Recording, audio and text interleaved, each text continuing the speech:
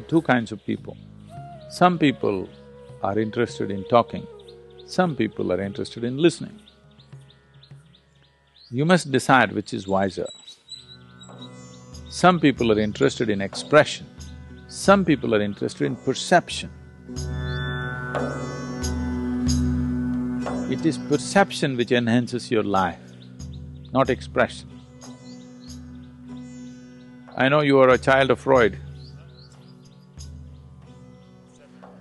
because the modern psychoanalysis and psychiatry went about saying, you must express, otherwise you'll go crazy. You will express your madness. That's the biggest problem in the world. Everybody is busy expressing their madness in the world. Everybody is busy expressing their limitations in the world. Everybody is busy expressing their prejudices and opinions in the world. What is the use of this expression, I'm saying? Birds are tweeting, it's a little more pleasant than all these human beings tweeting. Now,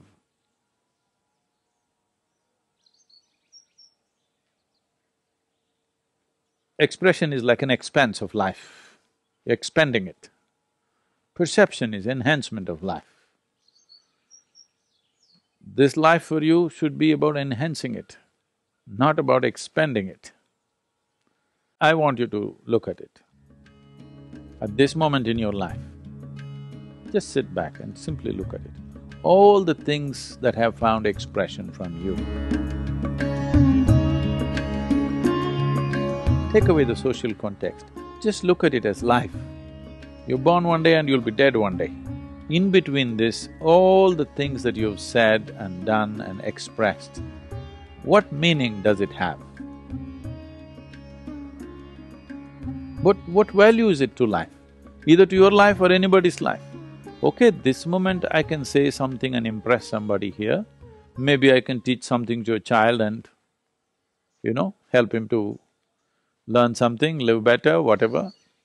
But in terms of existential life, as a piece of life, what does it mean, all the things that I've expressed? It means nothing, but all that you have perceived will make this life go far. If you want to find expression to what little you have perceived already, I would say wait. This restlessness is, across the world now. It used to be an American phenomena, but now it's everywhere. Everybody is restless. Before they are 20, they want their life to be done. Everything that you can do in your life should be done because there is a restlessness of wanting to be… fear that you may not find expression. There is no need to be afraid of finding expression because if you become profound with your perception, your expression happens not verbally, not by action, it becomes akashic expression. They are the only ones who live. Today, in my experience, if I simply sit here, for me, whether it is Adi-yogi or Krishna or Buddha or anybody, any of the yogis who lived beyond their physical nature, they're all present for me here, they're alive here, they're not past. When I speak about them, I talk about them, they're like here because they're here. If you do action with your physical self, it leaves a certain wake in the existence and it obliterates itself. If you do something powerfully with your mind, it leaves a larger wake, but it'll obliterate itself after some time.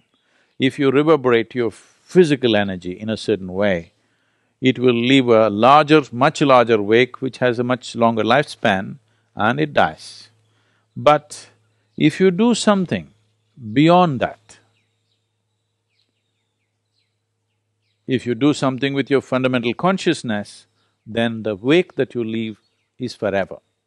When the planet goes away, the solar system has its lifespan, when it implodes into itself or explodes, whichever way it goes, even when the planet goes away, What certain people have left will not go. You heard of Markandeya?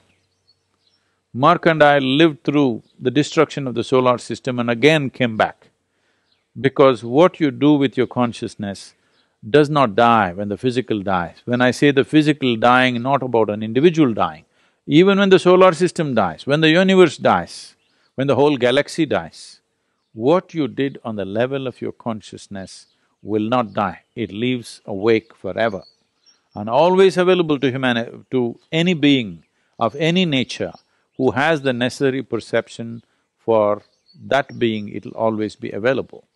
So, do not focus your life on expression, it'll go waste. Perception. Let this life be a lifetime of perception. All sadhana is oriented largely towards perception. Right now there's a teacher training program going on, we are asking them to express something that they don't even know. It's a dangerous walk. I'm all constantly cautioning them. A teacher must be alert, otherwise ignorance will take on an enlightened form, which is very, very dangerous, which is happening all over. This is what the books and internet is doing to people. Not knowing anything, you know everything, okay? So, one of the most important things if you want to build your Akashic self with some strength and presence in your life, one thing is, why people go into silence for years is no expression, only perception. Because what can you express? Let's hear what the creation and the source of creation has to say. We have to listen, we have to perceive, not express. So sadhana is largely, 95% is perception-oriented.